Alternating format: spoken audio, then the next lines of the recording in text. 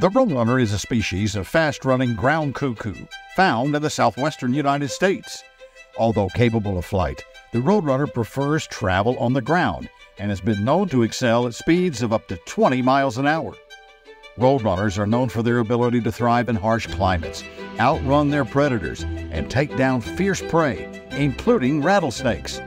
The spirit of the Roadrunner embodies the very characteristics that have made UTSA's athletics teams successful over the years: tenacity, speed, intelligence, and an underdog mentality. The Roadrunner officially became the UTSA mascot on December 12, 1977, following a student election.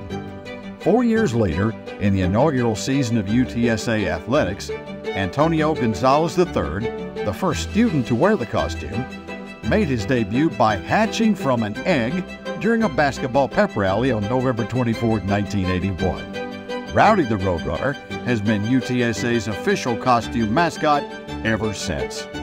UTSA is one of only 2 NCAA Division I programs and the only FBS football program to feature a Roadrunner mascot.